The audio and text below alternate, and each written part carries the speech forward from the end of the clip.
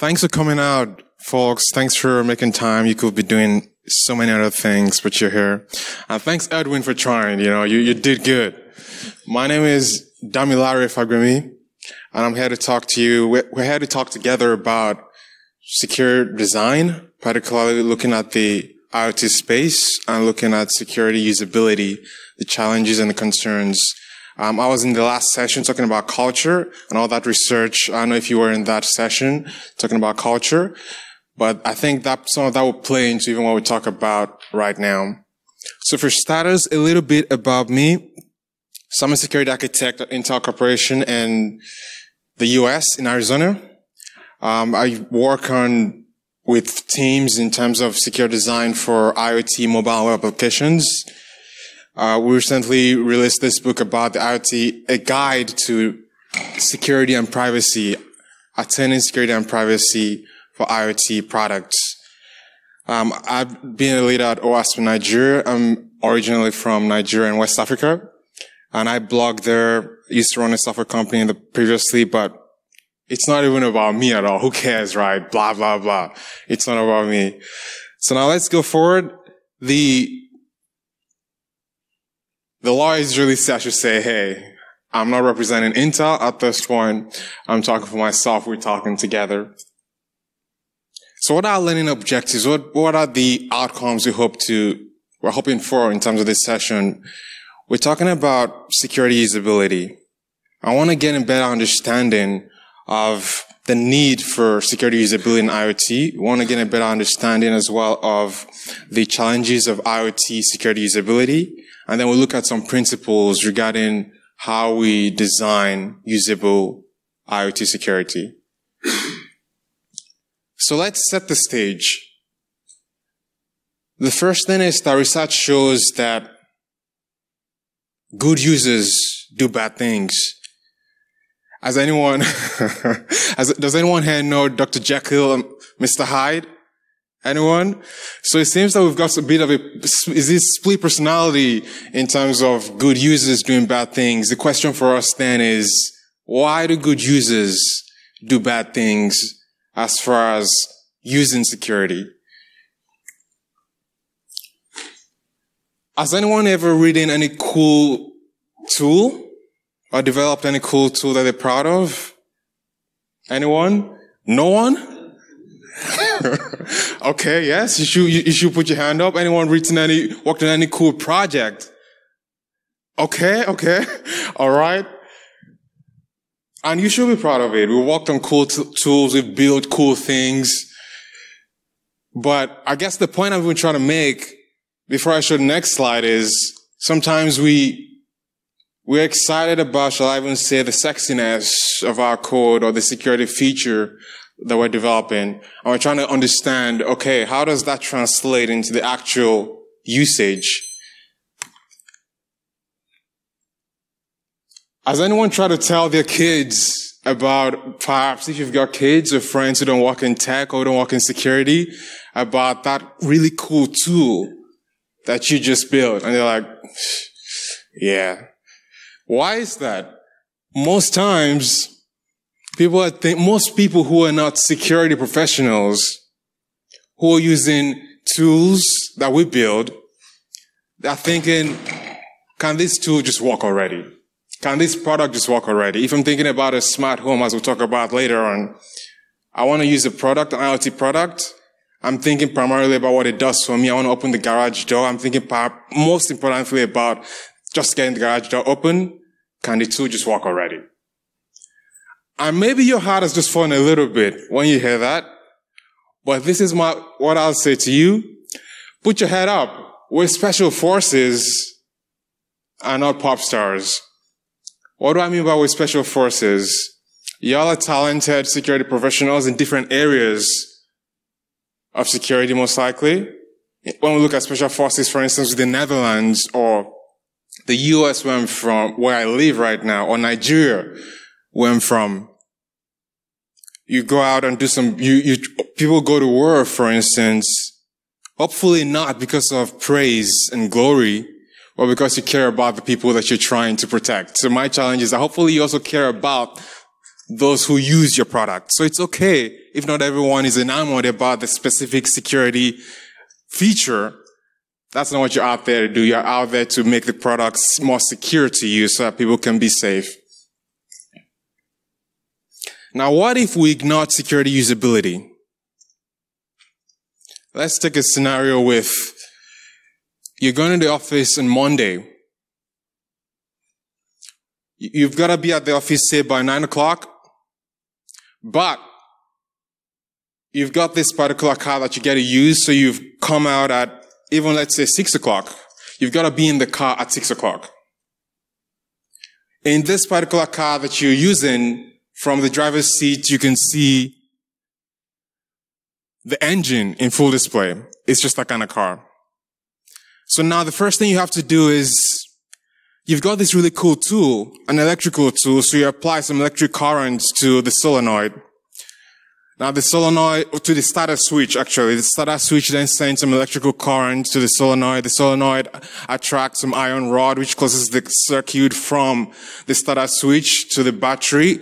And afterwards, now the starter motor comes on and begins to turn your engine. And you're there as the engine is turning, you gotta watch real closely. The engine shouldn't turn too much, elsewise the engine could go bad. So as the starter motor is turning your engine, you quickly flick the iron rod to turn off the electricity going to the starter motor. And then what happens then, your engine has come to life and you now have to drive this thing. You must be asking yourself the question, why would anyone go through such gyration to drive a car? I dare say though, mightn't that be the case if cars were built solely by mechanical engineers? If mechanical engineers were the ones who were solely responsible for building and releasing the car, it'll be a great car. It'll be a cool car. Well, thankfully, we have other people looking at the aesthetics as well, such that I, who am not a mechanical engineering savant, can use the car. And it just works. What about the IoT space?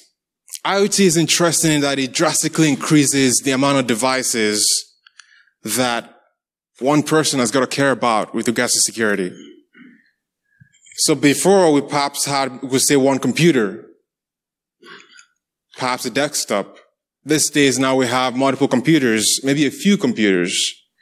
When we think about a smart home, we're thinking about perhaps 40 computers. We could just use 40 as a number. That one individual, who's probably not a security professional, has got to keep secure. Secure maintenance, secure configuration. It becomes a nightmare for people who just want the product to work. And what about factories, nuclear reactors, smart cities? We're talking billions and millions of devices. How does secure usability come into play in such scenarios whereby there are too many things for people who are maintaining those systems to struggle through secure configuration for individual systems or individual devices? Now we'll talk about challenges of security usability and then we'll go into some principles. The first one is what I call the 5 C's in terms of challenges of security usability. And the first is security doesn't make sense to the regular user. So let's consider, for instance, Sandy with a pacemaker. Sandy has got a pacemaker that helps regulate her heartbeat. The pacemaker connects to a hub at home or in our office, which can be remotely used to administer the pacemaker. How many of us have heard about this issue whereby there was a pacemaker that was already deployed in people's hearts, essentially, but suddenly people had this, at least 1 or 2 people had this weird experience where their hearts were beating faster. And that, what's going on? Maybe it's just in the night, in the day, whatever, and your heart is beating fast. And it turned out that the manufacturer was running tests on their heart. Anyone heard about that story? Am I the other one? Can you manufacturers running tests in your heart? Now, this is the interesting thing. If you put something in most people's hearts, they're assuming you know what you're doing. I mean, it's in my heart. If it's in my heart, I'm assuming there are two things that happen then when I say the regular user, security doesn't make sense. The first one is assuming that the experts are the experts. Sandy has also perhaps got a mobile phone that she can use to communicate or at least monitor the pacemaker via the same hub. There's an option as well for Sandy to restrict the connectivity to the hub such that no one can actually reach a heart, or to ensure that the mobile phone, only her mobile phone, can be used to connect to a heart. But odds are, for most people, if you put it in my heart and you put that device there, you probably know what you're doing, and it's good. The second reality, or the second likelihood, I should say, for this first C is what we call the Kruger-Dunning paradox, which is the less people know, the more they think they know. Right? So in this case, someone is saying, okay, I've got this pacemaker, I've got this hub in my home. Well, I'm an engineer. I wire the circuits in this house. I've checked this device. It's good. I've got friends and colleagues who up to today will not drive or use any car that has got internet connectivity. They just don't want to use any car like that. I guess the paranoia of knowing what is possible takes them to the other extreme. Whereas in some cases we know a little and we think we know more than we know. The second C has to do with security not being the objective of the regular user, a repetition of what I said in the past. And the message here really is seatbelts. Assuming the security were the objective of the regular user or a priority, why do we need seatbelt laws? So the graphic that's just showing different countries with seatbelt laws, and the fact that in fact some of those countries have, as it's said here, only a quarter of all the countries report full enforcement of seatbelt laws. Now, I've got an interesting little story. My brother is a very cool guy. He makes music, and he's also a computer scientist. At least I think he's a cool guy. But in some parts of Nigeria, the parts of Nigeria where you should use a seatbelt, but there's no one to enforce it in certain sections. So sometimes I'm driving in Arizona and I'm just thinking, my brother sometimes doesn't use seatbelts. And I'm driving and I'm thinking, I hope my brother is wearing a seatbelt today. Perhaps, I don't know if my brother likes to live dangerously, or do we like to live dangerously? So really the message there being that security is not the primary objective most times for most users. We don't demand usable security from vendors. The problem being that those of us who use security tools are not exactly sure about how much it costs us to use the security features. For instance, if you're security configuring the secure connection from a IoT hub to the cloud, what is the cost of using the security feature in that tool or in that product? There is no measurement. And likewise, the research arm of vendors who put out security tools and the marketing department, shall I say, there's little research about the cost of using security. And that flows then into the producers. It's no one's problem, so to speak, as to making sure the cost comes down for using the right security. The fourth C is a barrier to necessary workflow. So we have the diagram here, someone who's trying to configure a sensor's connection to a sensor hub and having to go through a maze to do that. Research shows that barriers to necessary work are one of the topmost reasons why security is bypassed. Now, let's assume, for instance, you're trying to connect a sensor to a sensor hub, and the sensor hub only allows authentication with TLS certificates. Someone who's using some sensors, low form factor sensors, do not support TLS authentication, and someone who's trying to connect such a sensor to a sensor hub is most likely going to do one of two things, or perhaps even most likely one thing, which is just turn it off. So the challenge then becomes, how do you design such a sensor hub such that it supports the other use cases aside the use case where TLS is workable? Or how do you automate the detection of other mechanism of detecting what is supported by the endpoint or the client that is trying to connect to the sensor hub? If it's difficult to use, most people will turn it off.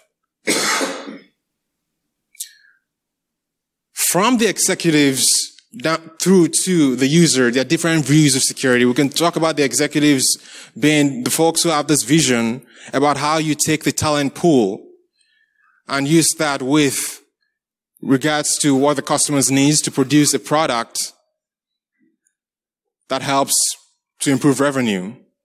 And now the architect being saddled with designing through that vision to actually release a product, and the engineer partnering with the architect to bring that design to reality, and the user who now has got to use the product. Different views of security. Challenge then being for security professionals to harmonize security across the different views.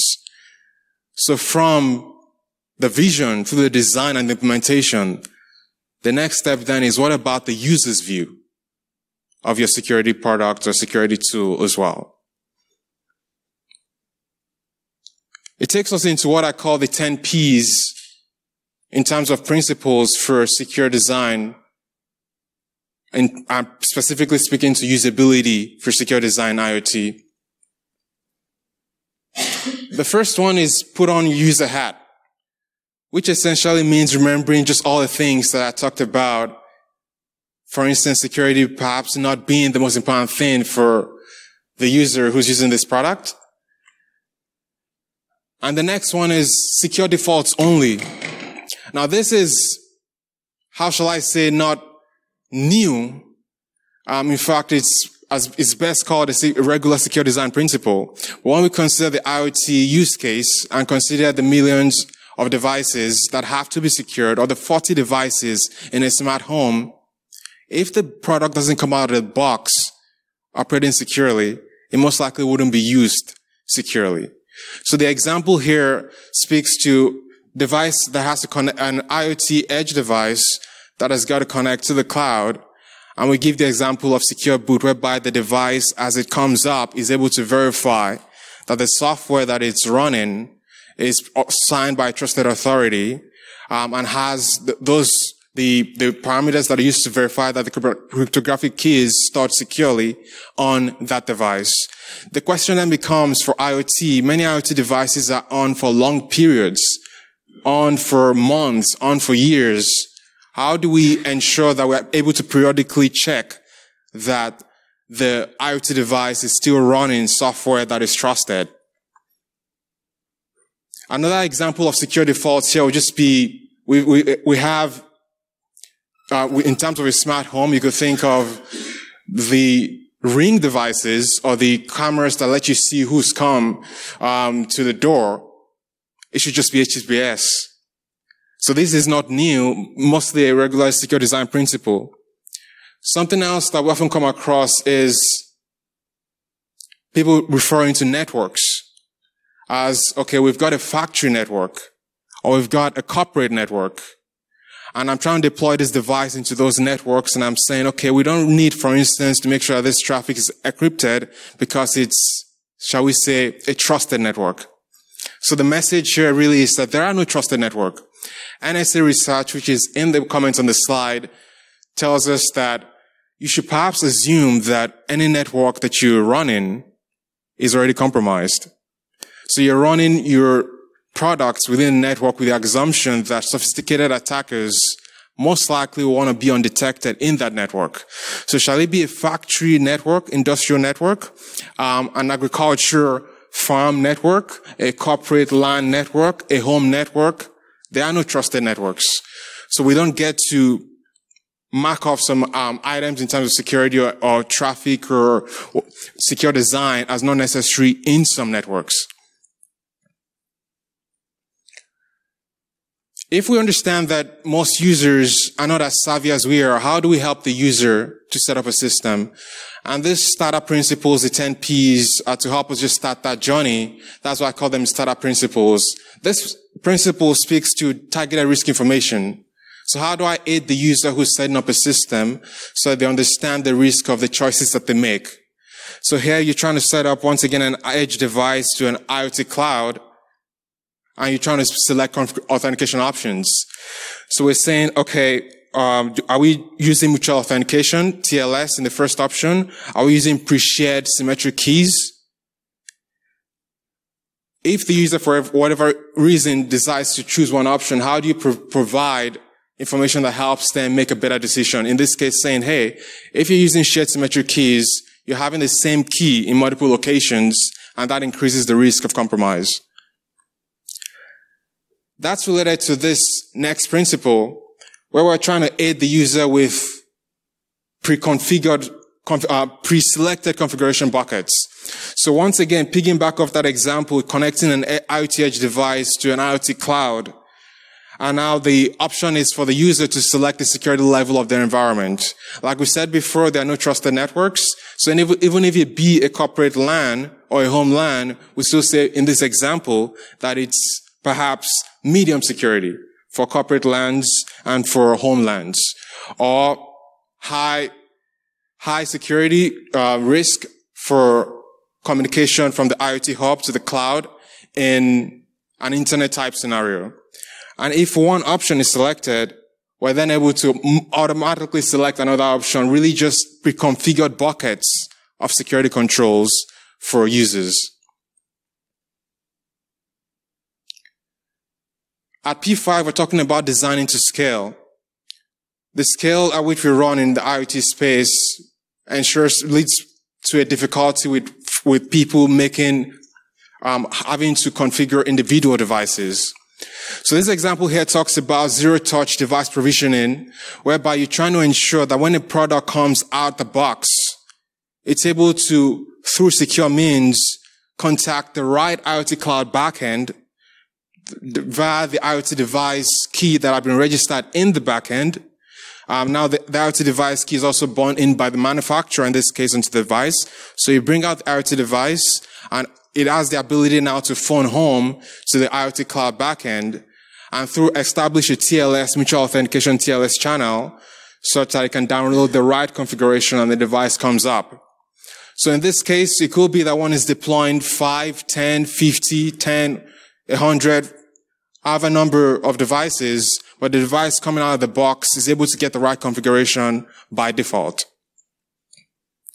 The second example here is talking to the cloud, really talking about design to scale as well, whereby in this example, we've got an IoT smart city backend, but outside of the smart city specifics, you're just trying to ensure that as the device comes up and sends traffic for the first time to the cloud backend, the cloud is able to identify the certificate and activate the device, such that users do not have to manually activate devices. As the device comes up, it sends traffic the first time. The certificate that's associated is recognizable by the cloud, and it's able to activate the device and brings it up. The sixth principle here deals with what I refer to as not allowing transitive authorization. It's more of a general principle, which means that an IoT system administrator has to actively grant authority. And in such a system, anyone who needs authority must be able to request authority. The seventh principle speaks to runtime anomaly detection and device health checks. And the message being that in an IoT scenario, using machine learning, we should be able to detect if our IoT devices are behaving wrongly. So examples that we use here will be CPU usage. For instance, we often have IoT devices being attractive for digital currency mining because they're always on. So if for instance, I'm able to attack an IoT device, I don't necessarily even care sometimes about the data. I might just care about the compute power that it provides. But now, depending on the workloads you're running on your IoT devices, you should be able to just get a sense of how much CPU usage you expect. Another example would be even the traffic over the network interface. And in this case, I'm saying, okay, for instance, if we're only expecting to get a few kilobytes of data from the IoT device, and we realize that each IoT device is processing 10 times that amount of data over the network interface card, then there's a problem. So really just talking about runtime anomaly detection, especially even in this cloud to edge device type scenarios. Then we also want to ensure that the IoT admins are able to seamlessly revoke authority. So piggyback off that scenario that I just described, whereby I'm running this edge device, I've got this IoT cloud, and this applies in any scenario, whether it be agriculture, smart homes, or smart cities. If I'm able to, with Principle 7, ensure that I'm monitoring some particular metrics of the IoT device regarding CPU usage, for instance, or the traffic that is going on the network interface card, and then I discover that I'm processing on the network interface card 10 times more in terms of amount of traffic than I expect the IoT device to be sending, then if the system is properly set up, it should be easy for the IoT system administrator to deactivate the certificate, ensuring that the IoT device is not able to communicate with the rest of the network or the cloud. The ninth principle, super simple here, is just about keeping secrets secret. And why do I say that? In times, it's usually most users will be, shall I say, gladdened by not having to worry about how they manage secrets. So as security professionals, you know if the secrets are better kept in hardware or if they're better kept in software. And even if they're kept in software, which software is appropriate? So putting it super simply and not dragging it out longer, let's keep the secret by default tied to the first principle. Most users if most users don't have to worry about it, they'll be thankful for it.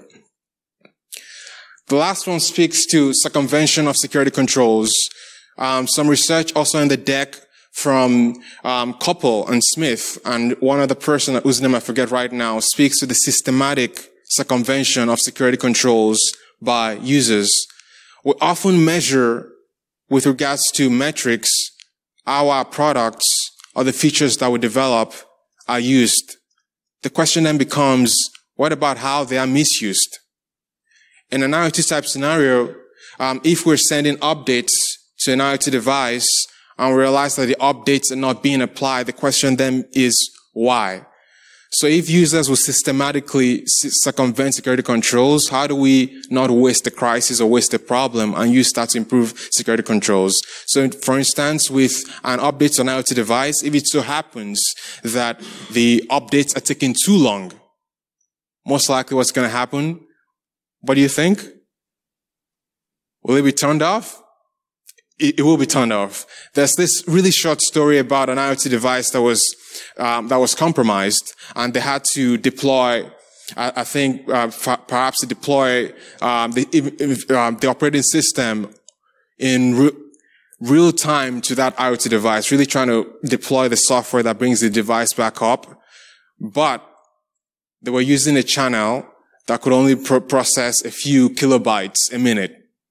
So that's a unique scenario with IoT devices whereby, okay, if people are turning off updates, just as an example, why are they turning off updates? In closing, the challenge, or better put, shall I say, the ask will be aiming for simplicity and clarity.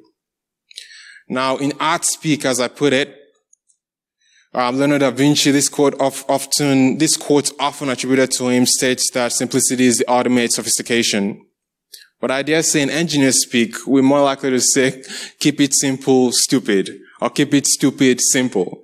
And I think both are saying the same thing. If we look at our security, the security features that we're developing, we're aiming for, shall I say, simplicity, leads us down the path of less bugs, as was in the previous talk. I don't know if you guys were here. And the long story short on this deck is that both the artist who is saying that simplicity is ultimate sophistication and the engineer who says keep it simple, stupid, in both cases, what they're both doing is art. Secure design is art. And we want to aim for simplicity and clarity for ourselves as we build, and then for the users who are making use of such features or products. We've got a few more things on security usability in this book on IoT, the IoT architecture, security, and privacy. There are some resources here that I've got in the link with regards to circumvention of security controls and the systematic approach that users will often take if it becomes a hindrance. Talking about how we get usable security, as well as shall we say, other design principles for usable security. Some social networking information, and that's all. Any questions? Before we go to questions, first applause for Damilare.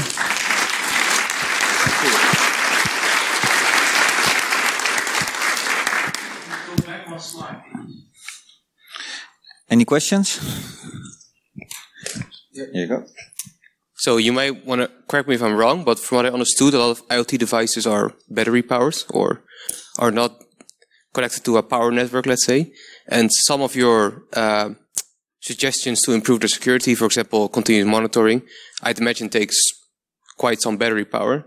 Do you envision that your principle should be put on all devices, or is it more a nuanced vision where, sure, if you have a lot of power, you can always monitor this device, but maybe sometimes we have to trade off usability of the device itself, not even like usability of for the client or for the user, but just, for example, I don't know, a sensor at a farmer's place. If he has to recharge the batteries every, let's say, week, that might be difficult, right? Yeah, that's a great point with regards to the fact that some IoT devices just don't have the, shall we say, the power to always be on and to be processing, to allow you to process, to run monitoring and take that to the cloud. But the short answer there would be the gateway layer. So for instance, if one has, that's why rather than have multiple, even if your sensors are able to process things, if you don't want to have multiple devices always on and always running and consuming power, but if you have the gateways, then where you're uploading traffic to the cloud, where you're sending stuff to the sensors, and then there's an opportunity to do monitoring, with fewer devices that are more likely to have power. Anybody else have a question? No. Hi, one question. I don't know, this is a little more hardware specific, but a lot of secure designs to some extent rely on having a good hardware trust anchor. I know that there are currently alternatives to normal TPMs under discussion, for example, the usage of SRAM puffs. Do you have any experiences with such alternatives, like what you in practice see of advantages and disadvantages? Oh, my short answer there would be no. To keep it simple as well, like I just said, in terms of TPMs, yes, but the alternatives, and are you asking specifically to security usability for those alternatives? Yes. And no, this is, like for IoT devices, you normally don't have the budget for really deploying TPMs. So, like, for example, SRAM paths is an alternative, which, as far as I know, is an idea of having something that's easier to manufacture than a full TPM. But the question is not so much related to usability, but on the actual security that they provide. Well, that would depend on the use case. On what you're trying to store, in this case with the IoT device. Is it better, is it even workable at all if it's stored in software? And when you say TPM, hardware-based TPM, right? Yeah, only hardware, but like what you use for storing the according public keys for secure boot, and also for the key material that you use for TLS. So the private key that the client or the device uses to authenticate. Okay. In that case, my answer will be that there are, shall we say, different standards that try to reduce, if we were to answer properly, different standards that try to reduce but as I answer, I realize I don't fully understand the question. Is the challenge the IoT device not supporting the TPMs or not having the processor part to support the TPMs, or? Yeah. So talking about cheaper alternatives to TPMs. Okay. Let me answer simply. I'm not aware. Okay, no problem. I know I don't know if it's cheaper or not. Now you can build software. Software secure element. Can you repeat? Sorry. MHC. So I'm not the hardware expert here. I'm rather the software expert. But if we're talking about storing keys and so on, this can be done in software by using something that's called white box technology. Yeah. So you basically build a safe storage or a secured storage in software, and this is portable across wherever you deploy. White box cryptography mainly, or sorry? On white box cryptography mainly based. Yes. Yeah. I know about HCs, so. Yeah. Yeah, so in HC, there's a lot of white box, different white boxes used. Yeah. So I think that's I don't know if it's cheaper or not than some hardware solutions, but it's very usable anyway. Yeah. Thank you, Per, for this edition. Anybody else? Here we go. One question about the kill switch / revocation of trust in a device. What's the expected behavior there? Because if it's no longer owned by me and it's attacking others in a botnet or something like that, is the standard recommendation to do something about that, or is it tough out of luck? Now we have millions of more computers out there spamming and being remotely controlled by others. Oh, the first thing will be trying to ensure the device is not able to compromise whatever objective that the system is trying to make. So if one is able to deactivate the device certificate, so it's not able to communicate with the cloud, so that addresses that problem. But I think you're talking about a larger problem, which is then what is the device also able to do since an attacker has got hold of it? Am I right? So I, as a vendor, no longer trust that known malicious client, which I hopefully didn't do in the first place. Yeah. And then, but now the device is out there still and doing bad stuff. Okay. The short answer will be one will still have to take the device off the network manually, right? Or just make sure it's unable to use the network at all. So the first step with the device certificate is ensuring that it cannot compromise the system. But also that takes us to another angle, which is how do you deactivate the device completely and turn it off? Yeah. Is that right? The word kill switch is basically what I was looking for. I mean, that would be nice, but then users will actually notice, because if I'm a user that isn't comfortable with security and all of that stuff, and I just want that stuff to work, then how do I know that I have to take it offline? It's still probably doing some of the work that I was expecting. Okay. There are multiple questions in that question, which is how do I turn the device off, perhaps, or how do I still leverage some of the computation within the device that is still useful to me, or how do I extract that out? Yeah. Is that right? Yeah. So how do I disable it effectively? Just not revoke it, the trust in it, but can I disable it if I know that If you have a secure means of controlling that device, so for instance, there are some devices that have manageability at the chip level, for instance. So if you have manageability at a chip level, you might be able to turn it off. But also depends on the scenario or on the device if it has that feature.